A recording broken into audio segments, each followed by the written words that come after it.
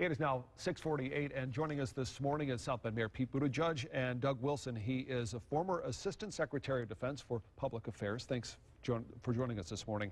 There's a big event that's happening this morning at 11 o'clock at the Military Honor Park. It's going to kick off something that is not only unique to this area, it's unique to the entire country.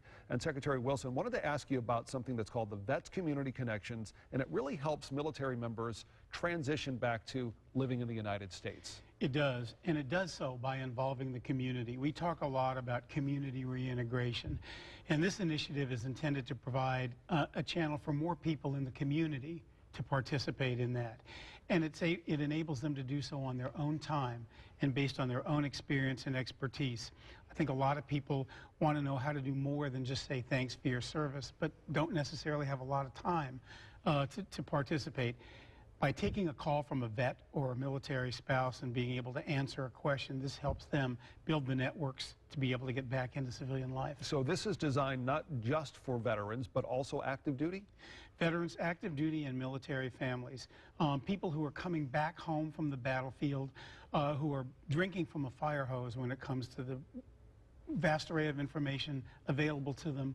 But they often can only go to websites, things that are rather impersonal, and don't know how to judge the information that they're getting. This is a way for what we call the butcher, the baker, the candlestick maker, everybody in communities to be able to say, yes, I'll take a call from a vet, or I'll take a call from a family member, and in my area of expertise, happy to give the information. And why South Bend? One of 3 pilot sites nationwide. Yes, it was South Bend, San Diego, and Maricopa County, Phoenix, Arizona. South Bend was chosen because it's middle America, because it represents a smaller type of community.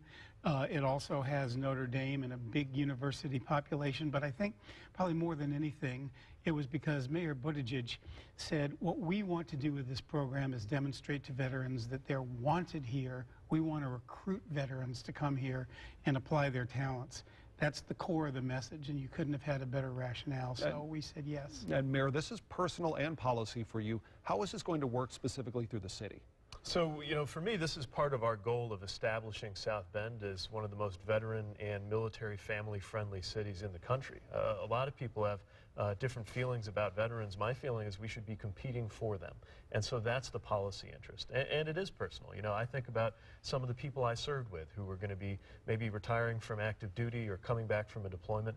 I want them to know that South Bend's got a reputation as the kind of place that's easier to navigate because we're doing Vets Community Connections, because they know that they can call 311 and be linked to a community volunteer who can help them find anything from a dog park to a dentist right here in South Bend. All right. Mayor, thanks very much for being with us this morning. Secretary Wilson, we appreciate your time as well.